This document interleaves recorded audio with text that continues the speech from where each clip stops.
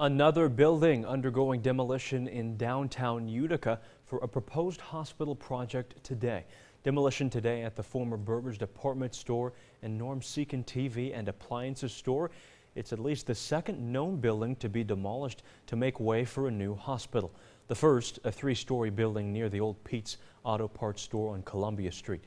The Bergers and Seacon building site sits on the corner of Columbia and State Street.